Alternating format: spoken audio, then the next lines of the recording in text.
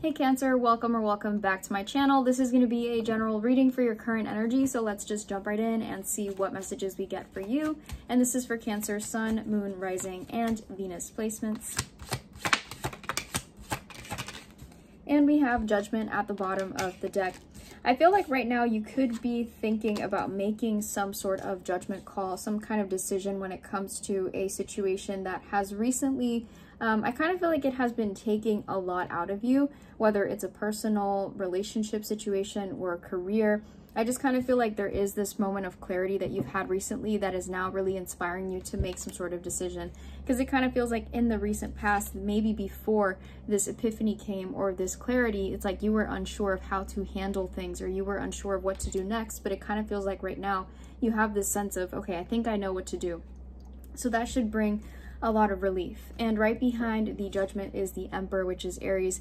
Maybe some of you have Aries placements, maybe you're connecting to an Aries, but it kind of feels like there is this energy of wanting to really take control and ownership of your life at this time. So we have the Ace of Swords, Nine of Swords, Knight of Cups, and the Seven of Wands.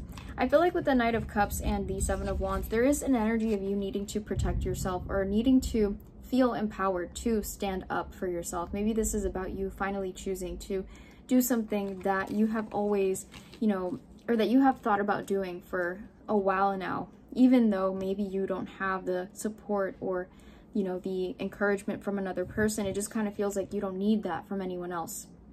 You have enough of it from yourself. So I feel like with this Nine of Swords, maybe there are some concerns and some worries, but I think that most of that is coming from the idea of not doing something that you want to do. Kind of like the universe is saying, don't allow yourself to wonder what if. Just go for it and see what happens, because in the long run, you're going to feel better that you gave something a try, as opposed to always wondering, what if I would have done that? What if I would have acted on this moment of clarity and chosen to go along the path that was resonating with me at the time? And I feel like that Seven of Wands could also speak to the fact that because we are ending July, maybe this is something that was building over time, but now we're finally getting ready to, kind of move forward in a different direction. Maybe the month of July was exactly what you needed, in order to kind of get to this mindset. And now with, August, it's kind of like things are going to change for sure because you took the time that you needed to really understand something. Let's go ahead and clarify the Ace of Swords.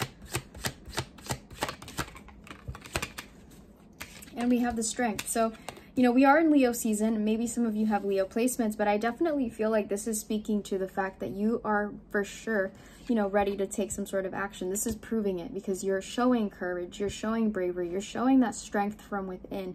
And it is that internal strength and that internal motivation that is really allowing you to kind of move forward with this and not feel afraid and not judge and not doubt yourself. So we have the Queen of Pentacles, the Page of Swords, and the Wheel of Fortune.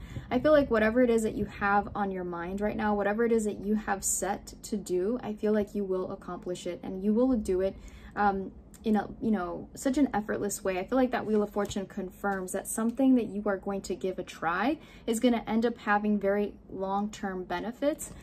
So definitely feels like this is the reassurance that maybe some of you were looking for. I honestly feel, Cancer, that whatever it is that you're trying to do, it is going to put you in this place of abundance. I feel like for a lot of you, maybe your focus is financial stability. I think if this is an action that you are doing towards that, you're going to be happy with the results. Let's go ahead and clarify this Nine of Swords. Ten of Wands. Yeah, it's been a long road. I feel like there has been some sort of journey here that you've had to kind of go through before finally accepting or realizing that this is something you need to do. We have the Temperance, which is Sagittarius, Six of Cups, and the Three of Swords. I feel like that Three of Swords could also speak to the fact that maybe you recently went through some sort of separation, a breakup, maybe some sort of third party situation. But I feel like this was, maybe the beginning of your new chapter and you saw it as the ending of a chapter. Almost like the universe is saying, Cancer, that thing that you thought that was going to break you, that ended the way that it did, it was actually happening for you to have this new start for yourself. So I definitely feel like there's something here about you needing to really look at a situation from the past in a different light because it's now showing up as divine intervention. And I feel like divine intervention is not something that we understand until a lot of time has passed and we look back and we're like, oh yeah, that was divine intervention. I feel like the universe wants you to see it now, right? It's almost like Spirit doesn't want you to wait until way later for you to notice that this is something that is positive, even though it looks negative on the surface. Right behind the 10 of Wands at the bottom of the deck is the 8 of Pentacles. So all of this is for your highest good. And I feel like the 8 of Pentacles could also confirm that you are working very hard towards overcoming something, and that says a lot, right? You have not given up.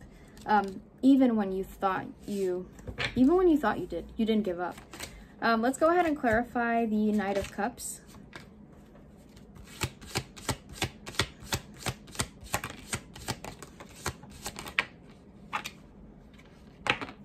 All right, and we have the 5 of Pentacles at the bottom of the deck. Yeah, I feel like right now a lot of you could still be kind of processing something, and maybe you're still in that state of mind of thinking that you have lost something, but I feel like that's going to change very soon. We have the 7 of Pentacles, 9 of Cups, 3 of Cups, and the 9 of Pentacles. I also feel like your surroundings and the people that you are connecting to at this time could be a huge impact, or could have a huge impact on how you see your situation. I feel like you're going to be surrounded by positive, like-minded individuals, and that's going to help you see things differently. So to me, the 7 of Pentacles is this shift in your perspective in different areas in your life. And I feel like with that 9 of Cups and that 9 of Pentacles, this is just full-blown self-love, self-efficacy, self-esteem, I feel like you are connecting to your higher self through this situation. And I feel like that 9 of Cups and that 9 of Pentacles, it shows that not only are you going to be abundant emotionally and mentally and spiritually, but also financially and tangibly, right? Like all of these things that you're working towards, it is not just a spiritual journey. You are working towards a goal, and there are tangible benefits that you're going to receive. So it's going to be like this beautiful marriage of, this almost perfect balance. So really love this for you. Hope you take it all in. And if you like this reading and it resonated, please give it a like, please subscribe, and I will see you in the next one.